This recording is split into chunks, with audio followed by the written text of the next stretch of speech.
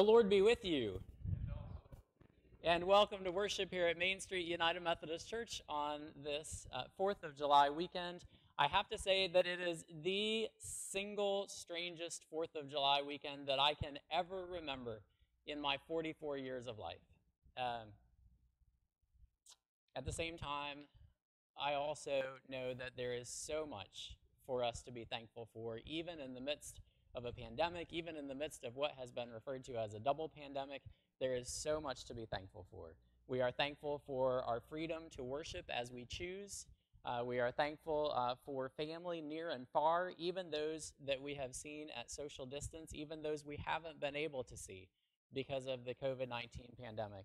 And I am thankful for apparently every single person in Boonville finding something to spend their stimulus checks on, because based on the amount of fireworks that went off yesterday starting at about 3:30 in town, I think everybody spent their entire check at the fireworks store. So we are just thankful to be here. I don't know, for folks who are worshiping in the live stream, I do believe that we may have a new record of number of folks in the pew. It is starting to look not full, but folks are gradually trickling back. We have some folks that have been here every single Sunday, others who are here for the first Sunday, and we welcome you, and we also welcome all those who are worshiping via live stream. It is just good to be the body of Christ together on this 4th of July weekend.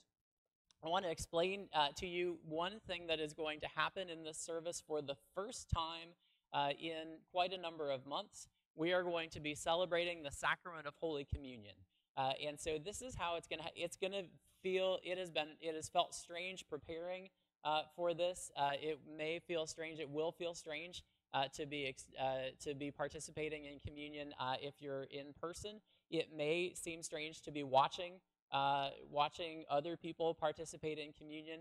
And so just want to start out by saying this is different.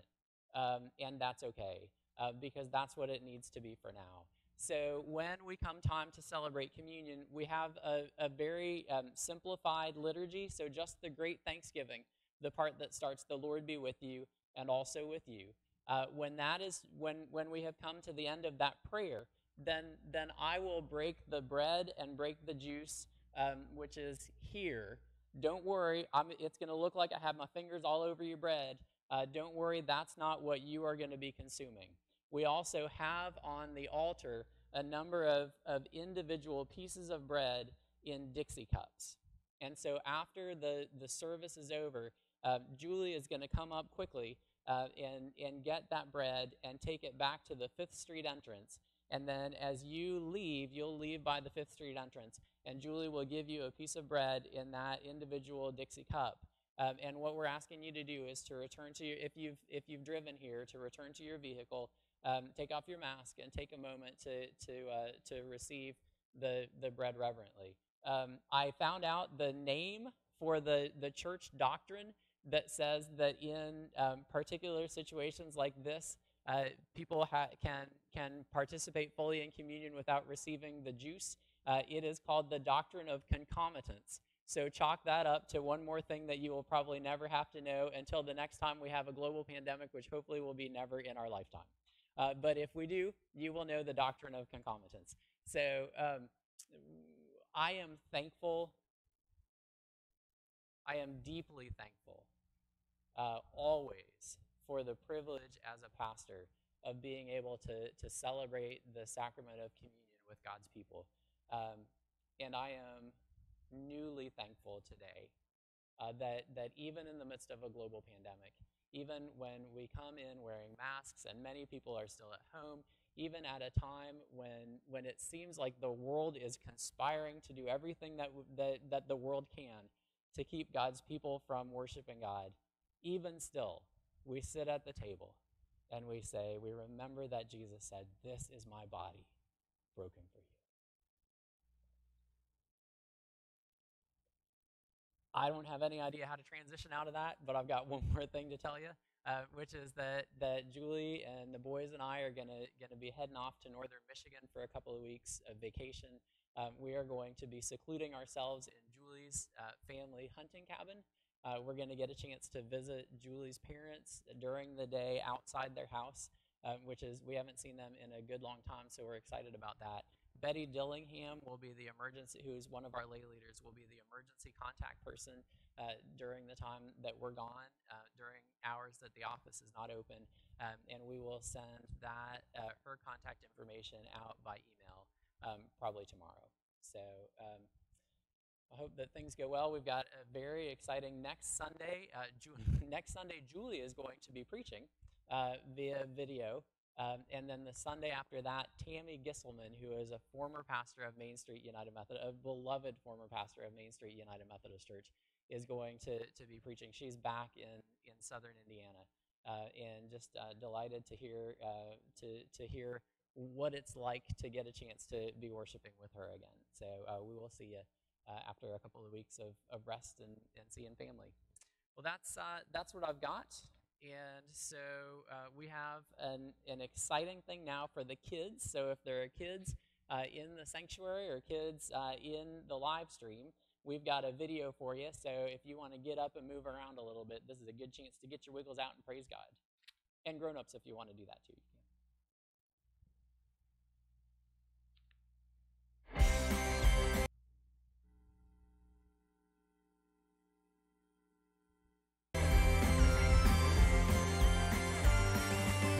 John 14:6, John 14:6, John 14:6. Jesus said to him, I am the way and the truth and the life. No one comes to the Father except through me. I am the way and the truth and the life.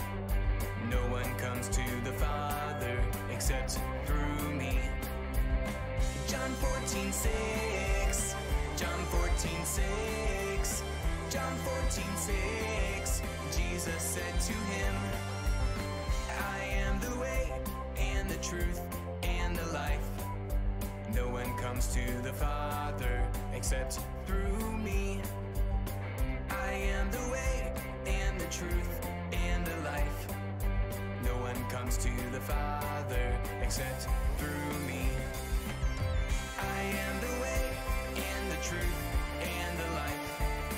No one comes to the Father except through me.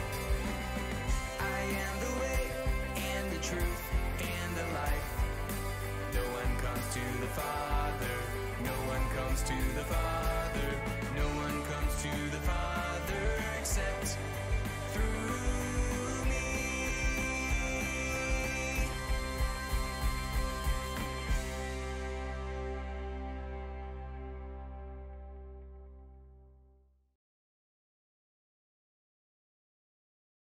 So I have to tell you that there were not a lot of people in the pews jumping up and dancing around.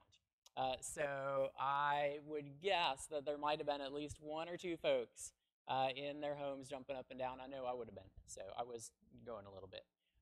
If you have not had a chance, if you were watching or participating via the live stream, if you have not had a chance to check in yet and let us know that you're worshiping with us, go ahead and do that now. Just say your name and how many people are worshiping in your place of shelter.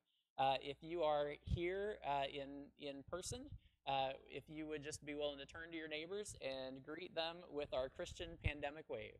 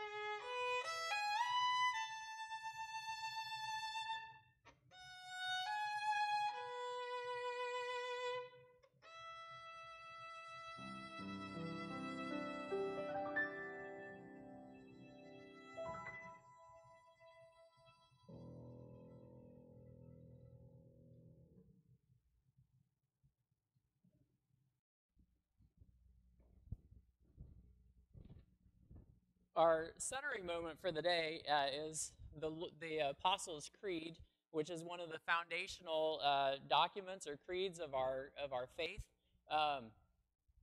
We are towards the end of confirmation for this year. It has been a most unusual confirmation. It was done half in person. Then the pandemic struck, and the second half has been just finished up recently via Zoom. We are going to have, mark your calendars if you haven't already, on July 25th, Saturday, we are going to have the kids. I keep calling them kids. They're not kids anymore. The youth who are participating in confirmation are going to be at an all-day, sort of off and on all-day retreat on the green space on July 25th. And at the end of that retreat, we will have the service of confirmation outside on the green space so everybody's parents and grandparents and friends can come all at the same time. The really exciting thing about that is there's room on that green space for you.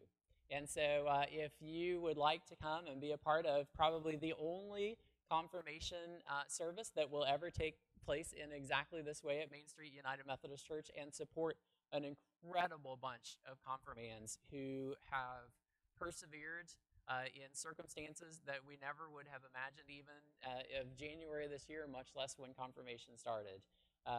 Would encourage you to come and be a part of that service. We'll gather at 3:30 on the 25th. And we will confirm them, and we will praise God for the way that God is growing our young people in faith. And so if you are a confirmand and you are participating in this service from home, I know that you have memorized the Apostles' Creed, and so you won't even need to look at the words on the screen. But if it's been a while, and so maybe you need to have a little refresher. They'll be up on the screen. I would say for those who are worshiping in the service too, it may be handy if you have a smartphone to have Facebook up and the service going, because we have the words to the centering moment and other in the live stream. We're not able to give bulletins because we don't want to pass you COVID along with your bulletin. So one of the things that it occurs to me is that may be an opportunity in the future to have words up on the screen. And so I will get working on that. We are learning as we go, and I am talking as I think. So why don't we go ahead and have the centering moment together, our Apostles' Creed. I believe in God the Father Almighty, maker of heaven and earth, and in Jesus Christ, his only Son, our Lord, who was conceived by the Holy Spirit, born of the Virgin Mary, suffered under Pontius Pilate, was crucified, dead, and buried. The third day he rose from the dead. He ascended into heaven, and sitteth at the right hand of God the Father Almighty. From thence he shall come to judge the quick and the dead. I believe in the Holy Spirit, the Holy Catholic Church, the communion of saints, the forgiveness of sins, the resurrection of the body, and the life everlasting. Amen.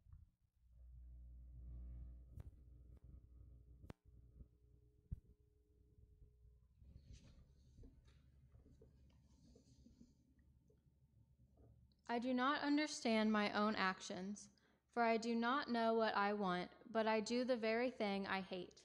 Now, if I do what I do not want, I agree that the law is good. But in fact, it is no longer I that do it, but sin that dwells within me.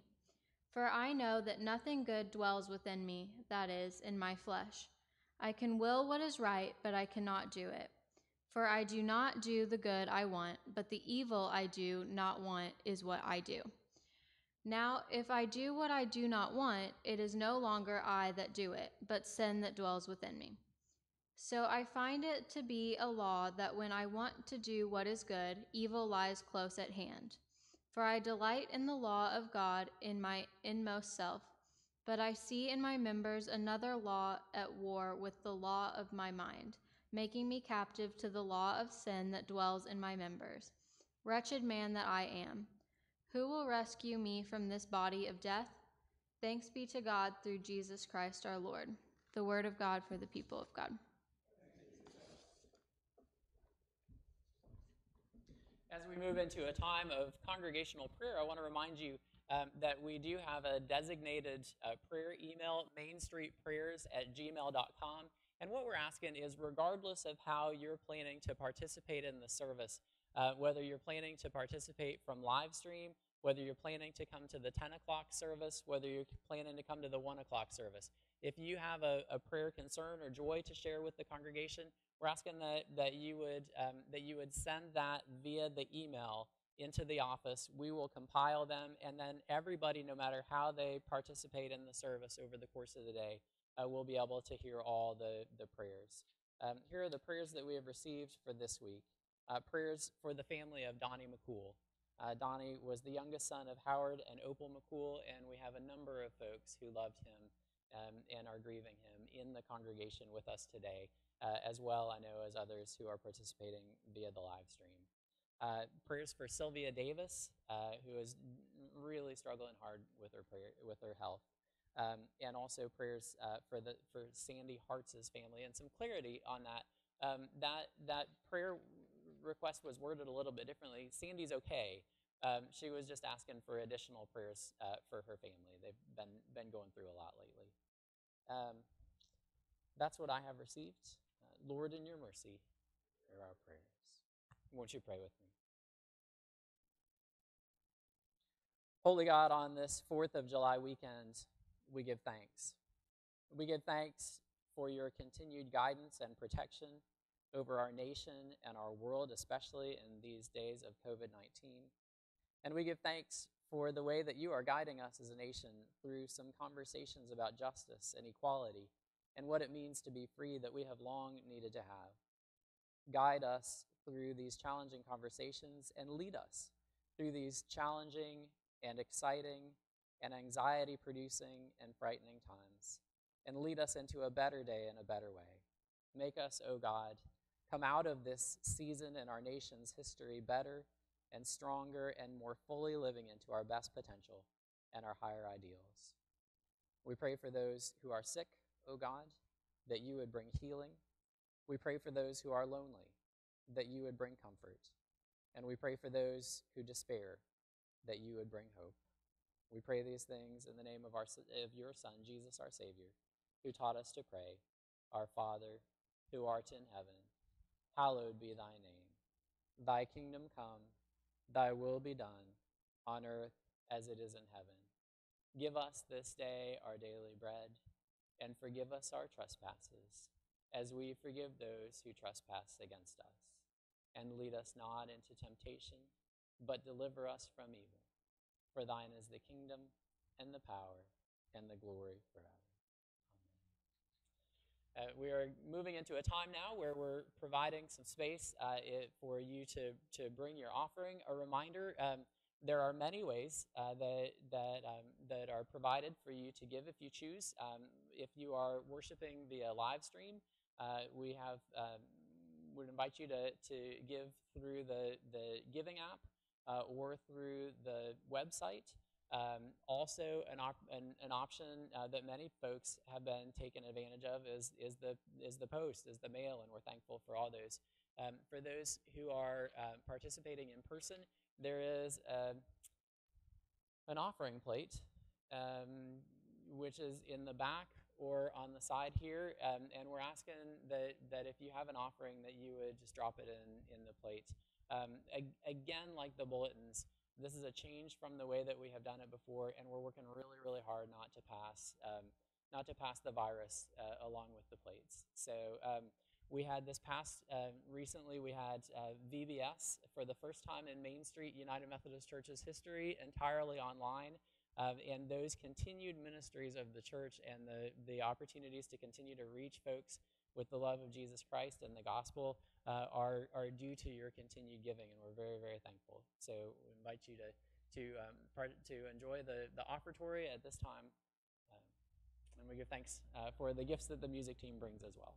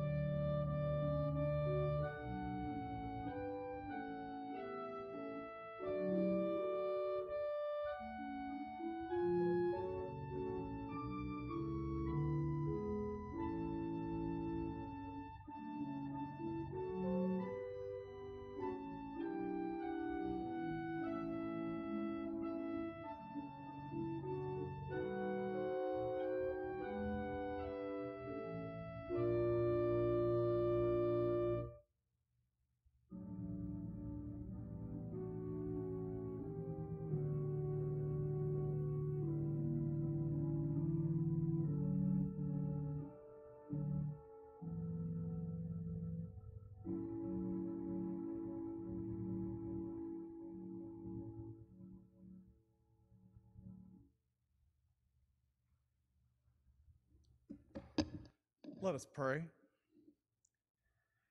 God of wisdom and all good gifts, we bring our tithes and our offering to your altar, remembering that, like Abraham, you have blessed us to be a blessing to others. Remind us this morning that the gift of freedom that comes to Christ is also a gift not to be kept, but to be shared. Even as the world asserts that freedom is a ticket to go our own way, you make us free to be part of Christ's body in the world, connected and independent. May the way we live and the way that we reflect that kind of freedom be a part of the way that we serve you. In Christ's blessed name we pray. Amen. So I want to talk to the kids for a minute. So if there is a kid that is a part of your worshiping household and they have drifted away from the screen for a little bit, I would invite you to bring them back at this time because I want to talk to them a little bit. All right. You ready? So we are talking these days about the adventures of Abraham and his family. And you remember, we've been talking about Abraham. He's the guy, he didn't actually ever go like this, but we sang a song about him going like that.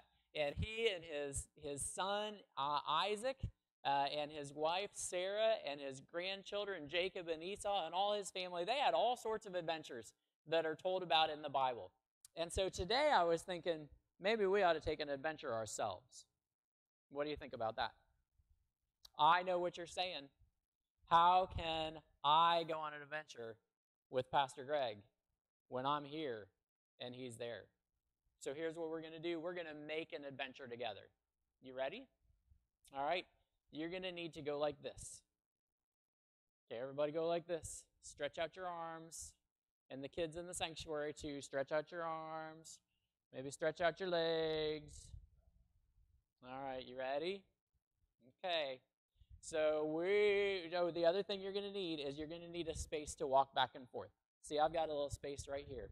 And so if you've got a space in your house or your tent or wherever it is that you're participating in this service right now, all right, you need to get a little space if you can. All right? You ready? Here we go. We are going to go on our adventure. And maybe, just maybe, we're going to see a big hill to climb, all right? So ready? We stretched out. So get ready to climb that hill. Can you climb that hill with me? Oh, my goodness, that hill is so tall. How tall is that hill? Really tall? Are you getting tired? We're almost to the top. Keep going. Whoa, made it to the top of the hill. Take a big breath. Okay. Now there's a long flat space, and adventures are more fun when you're running, aren't they? And so run right across that flat space. All right, did you get to the other side of the flat space? What do you see there? I don't know about you, but I see a big swimming hole. Do you see a swimming hole? Mm-hmm. Okay, so we're going to swim through. All right, now we're at the other side of the swimming hole, and it's getting on towards nighttime. All right, so we're going to sit for the night. And oh, it is such a cold night. So if you can just kind of huddle up like this and make it through the night. Wake up! It's time to wake up. Wake up. Everybody wake up. Because we've got some more. We're going to go on some more running, okay? We're going to get those night colds out. Oh no. I see a lion. Do you see that lion? Oh no, we're going to have to run really fast.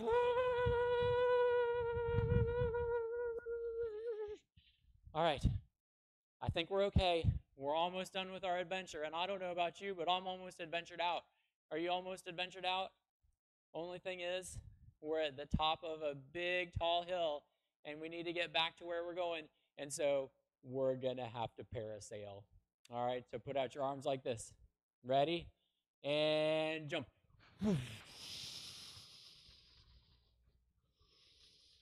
All right, we're getting ready to hit the ground, so go. We made it back home. Thank goodness.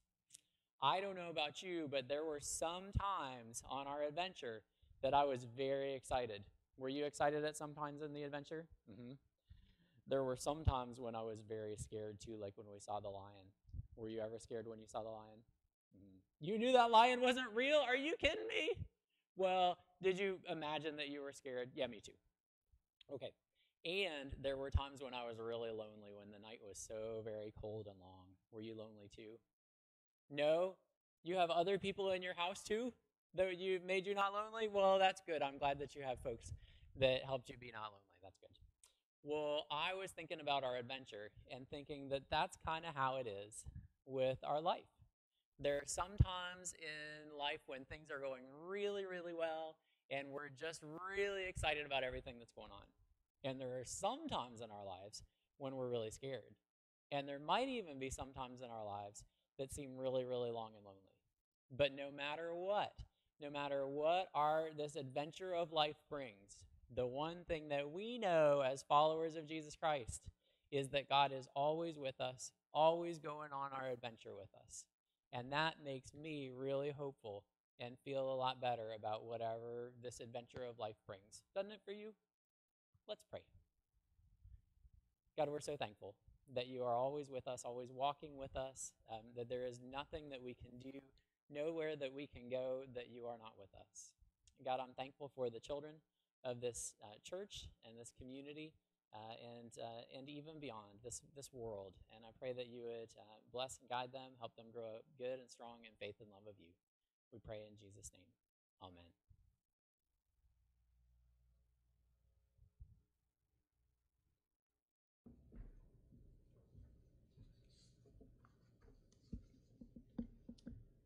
So he said, I am Abraham's servant. The Lord has greatly blessed my master, and he has become wealthy. He has given him flocks and herds, silver and gold, male and female slaves, camels and donkeys. And Sarah, my master's wife, bore a son to my master when she was old, and he has given him all that he has. My master made me swear, saying, You shall not take a wife for my son from the daughters of the Canaanites, in whose land I live.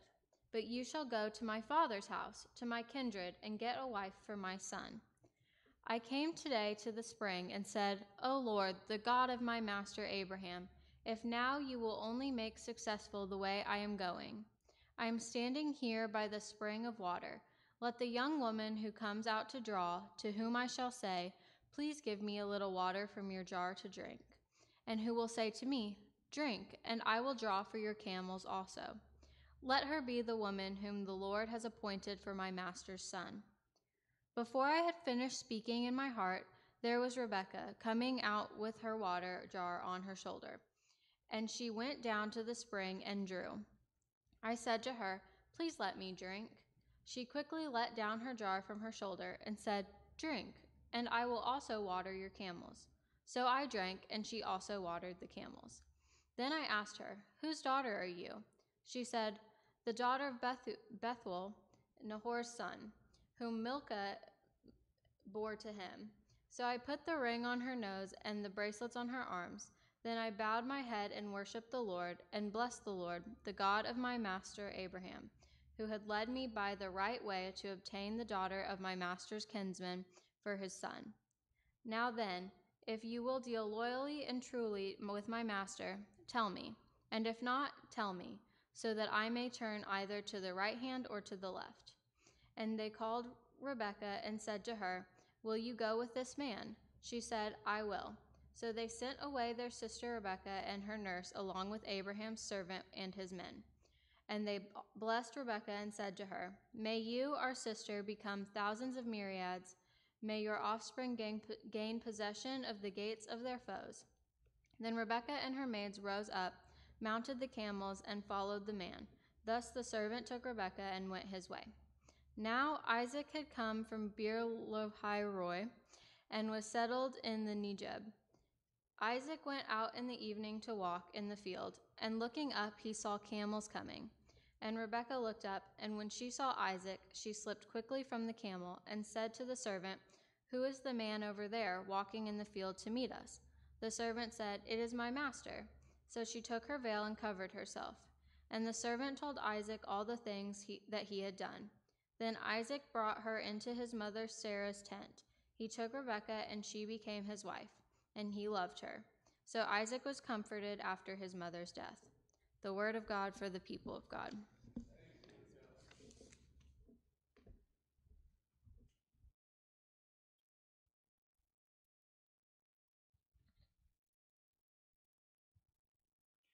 Won't you pray with me?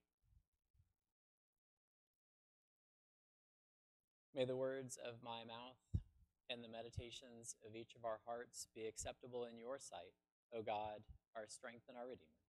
Amen.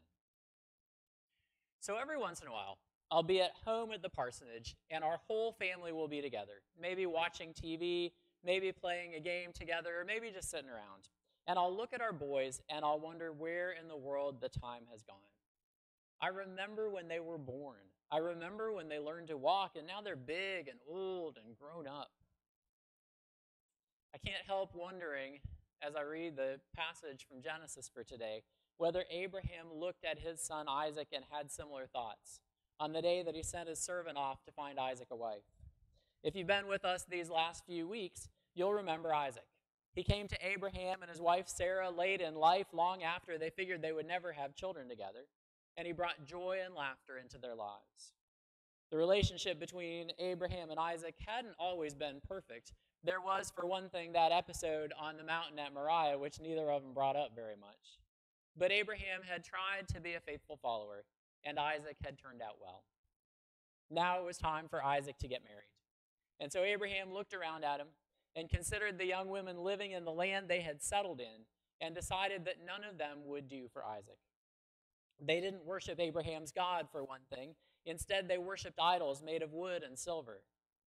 But for another thing, although Abraham had lived in this land for a good lot of years, his heart was still back in his father's fields in the land of Haran, where he had lived for many years of his life. And so he called one of his servants and he sent him on a mission. Take a few other men with you and go to my country and my kindred and tell them that I have a son named Isaac and he is ready to get married. Well, the servant was willing, but he had some questions. Very understandably, he asked, "What if I find the right woman and I can't convince her to come back with me? What then?" Abraham was quick with an answer. "I am not sending my son back there. You do whatever you need to do to convince this young woman to come here with you." Now, it was undoubtedly the case that Abraham wanted to stay near home so that he could take over the family agribusiness one day, but he still seems awful quick to insist that Isaac not go back to the family compound to live. And the reasons for that may become clearer as the story continues. When we pick up with Abraham's servant in the part of the story that Katie read for us for today, he's in the home of the woman that he thinks might be the one for Isaac. He's sitting at a table, and he's telling her family exactly how he came to be there. He had brought several camel loads full of gifts and riches with him, and when he got to the city of Nahor, which is near Abraham's homeland of Haran, he stopped by a well at the time when the young women of the town were coming out to draw water from the well, and he began to water the camels. And as he did, he offered a prayer which is clearly the prayer of a tired and thirsty man. "O Lord, God of my master Abraham, please give me success today and show steadfast love to my master Abraham. I am standing here by the spring of water. Yet let the young woman who comes out to draw, to whom I shall say, 'Please give me a little water from your jar to drink,' and who will say to me, 'Drink, and I will draw for your camels also,' let her be the woman to whom the Lord has appointed for my master's son." Now, this is an artfully worded prayer.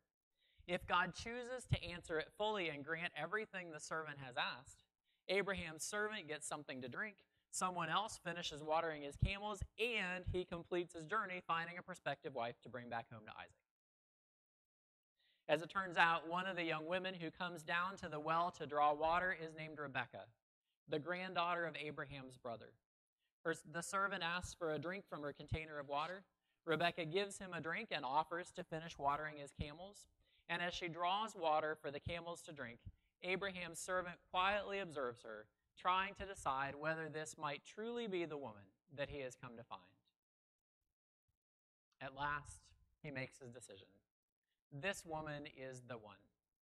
So he pulls from his bag a nose ring made from a half an ounce of gold and 2 gold bracelets made of 10 ounces of gold each, which is some serious bling. He offers it to Rebekah and asks if there might be a place in her home for him to stay the night.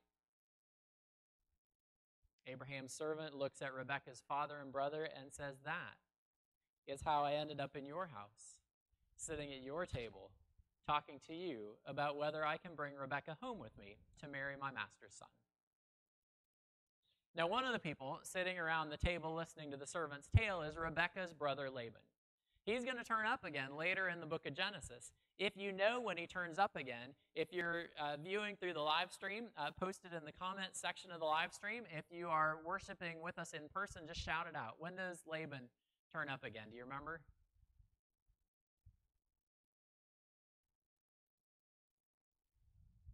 Laban is a scoundrel and a cheat. He's not a very nice person, although he can act the part when it's convenient for him. Laban sees Rebekah coming in from the well laden with gold and decides he might want to spend a little time with whoever has given all this gold to her. When Abraham's servant arrives at Rebekah's house, he makes sure that the man feels very welcome. Laban unloads the camels himself, maybe glancing in each sack to make sure and just see what other gifts they might be holding. He gives all the travelers water to wash their feet after the long journey. He puts some food on the table, and he sits down across from Abraham's servant to hear what the man has to say.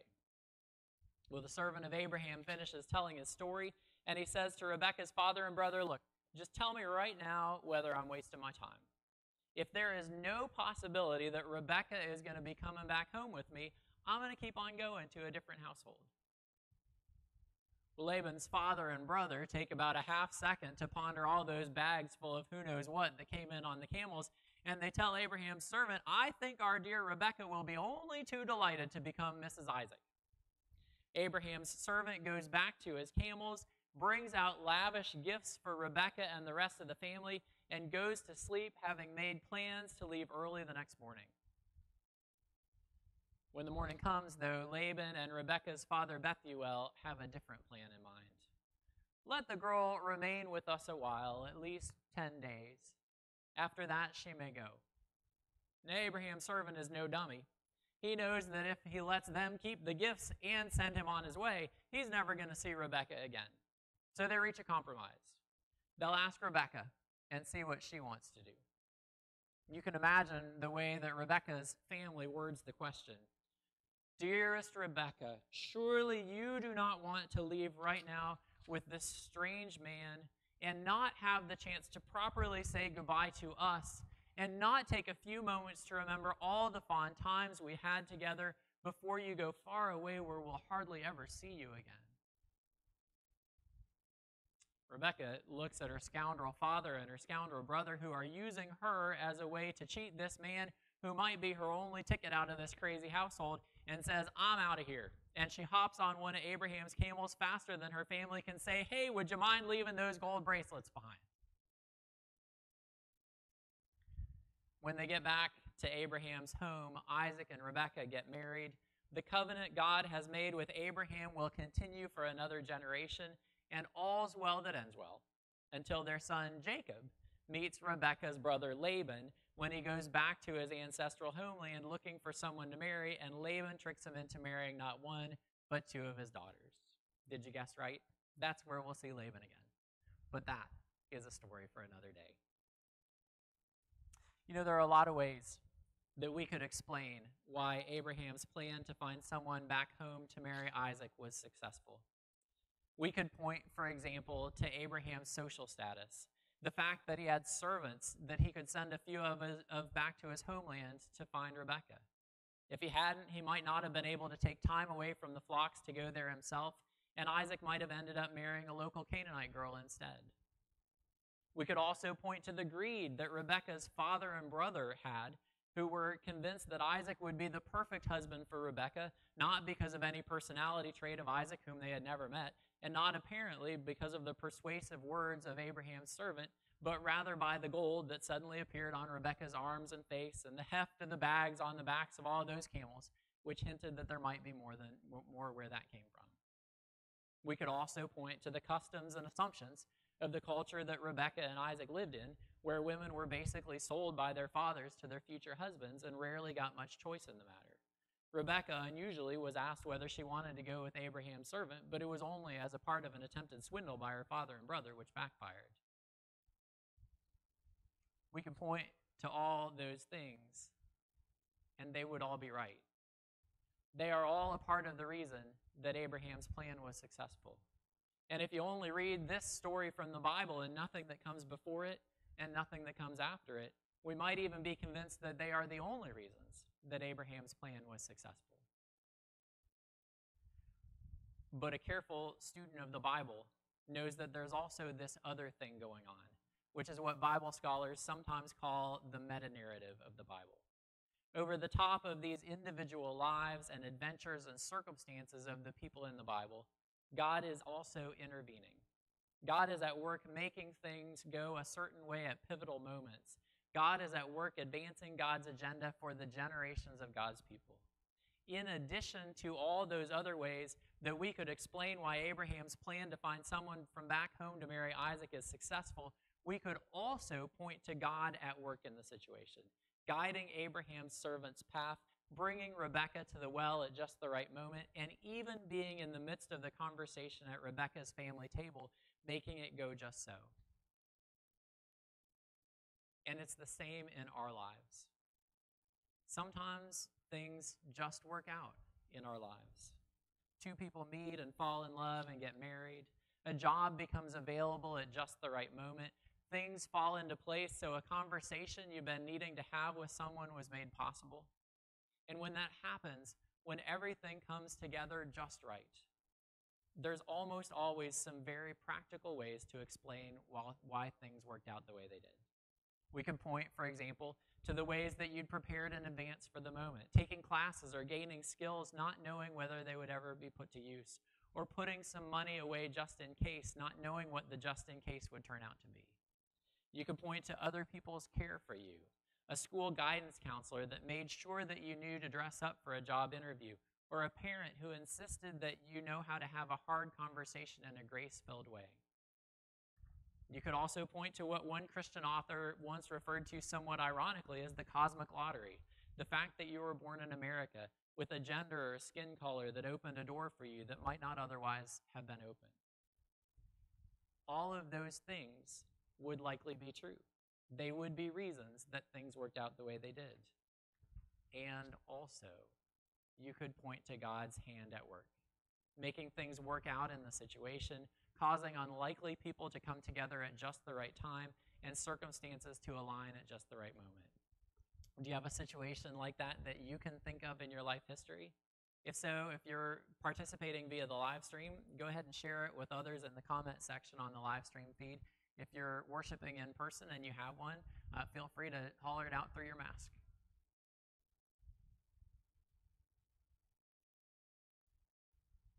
If you can't think of one right now and you've got one, tell me after the service. I know that I have situations like that in my life, moments where things just worked out. And at some times in my life, I would have mostly explained them by the practical explanations, the societal reasons. At other times in my life, I would have mostly explained them by saying something like, well, God had a plan. Anymore, though, I'm not so sure that I can say one way or the other in any given situation. And I'm not 100% sure that it's for us to know completely. God has a plan for creation and for our lives. There is a divine story that encompasses each of our stories, and there are all these societal and practical undercurrents that shape our lives, some for the good and some for the not so good. And all of those things play a part when things work out in our lives. So anymore, in one of those moments where something in my life just sort of works out, when things come together in a certain way that turns out better than I could have expected, I do what Abraham's servant did. When he realized that the young woman who had come to the well and offered to give him and his camels a drink was the one that he had come to find. He gave thanks to God. He prayed. Now his prayer sounded like this: "Blessed be the Lord, the God of my master Abraham, who has not forsaken his steadfast love and faithfulness toward my master. As for me, the Lord has led me on the way to the house of my master's kin." My prayers often sound a little bit more like this: God, I'm not sure what part you played in this. I'm not sure whether you made every bit of this happen directly or not, and I don't want to presume. But I know you're in control of my life and this world. And I know all good things are directly or indirectly from you, and I know this worked out really well, better than I would have expected, and so I'm thankful. And I'll leave it at that. And maybe that's a good place for all of us to be. Not completely sure about all the details. Not sure how directly God is involved or isn't involved in making things turn out a certain way in any given situation. But definitely always thankful to God when things just work out.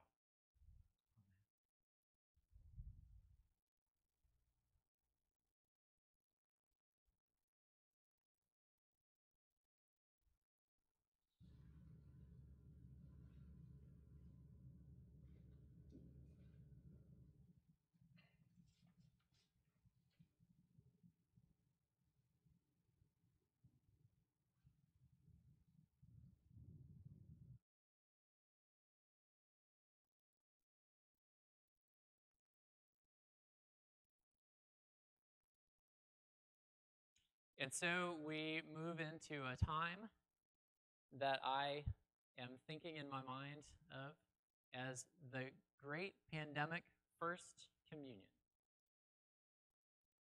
Whether you are participating in person or participating via the live stream, whether you will receive physically the sacrament or not, we know that God's grace abounds. God's grace abounds when we are able to participate in the sacrament of Holy Communion, when we are not able to participate in the sacrament of Holy Communion. We know that God's grace has abounded over these last 4 months, and we know that God's grace will continue long after we leave this place today. We will share in the sacrament by praying the Great Thanksgiving.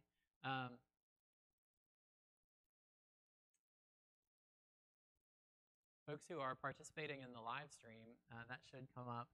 I can't remember if did we take the hymnals out of the pews or not? If you have a hymnal there and you feel comfortable, there's not been anybody in the sanctuary for a week.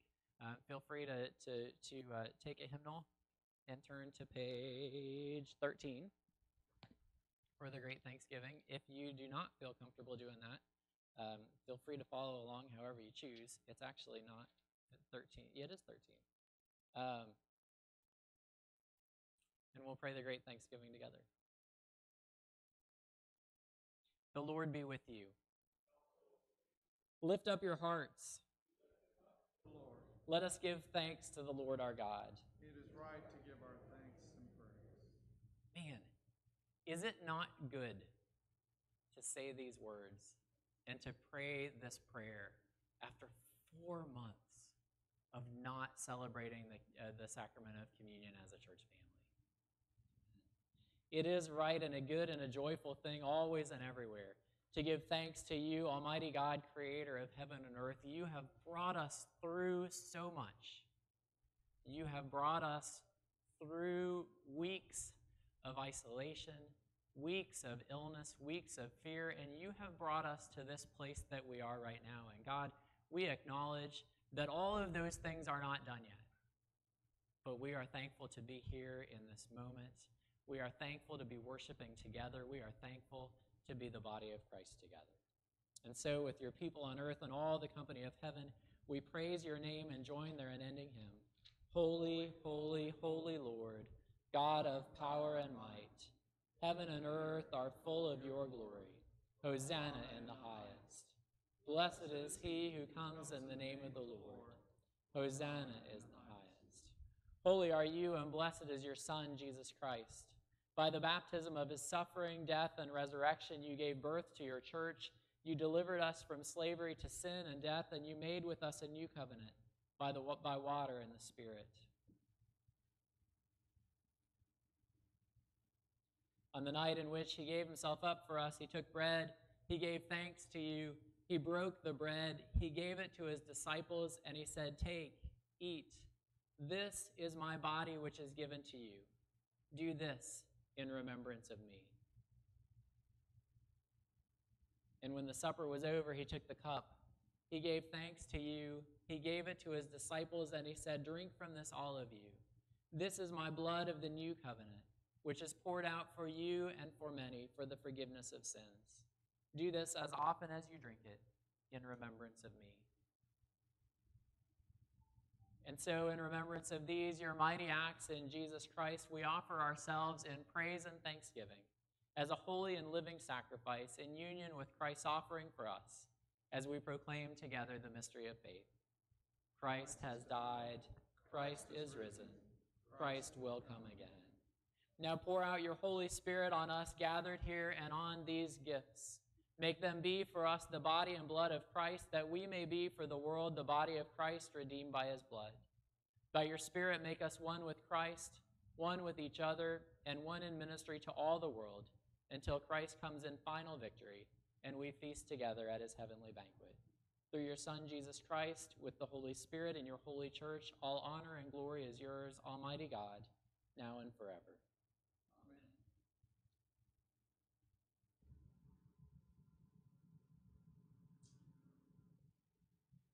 This bread which we break, this bread which we share, is the body of Christ.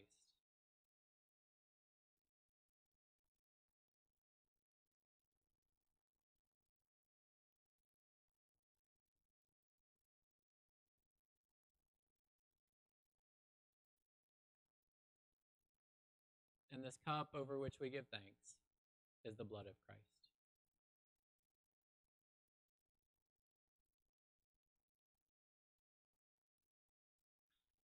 I invite you now, as the music team plays our closing hymn, to silently reflect on and prayerfully reflect on the gift that Jesus left for us in this meal that we call the Last Supper or Holy Communion. And at the end of the service, those who are worshiping in person, as you depart, Julie will have a piece of bread at the 5th Street entrance that you can take and consume when you return to your vehicle.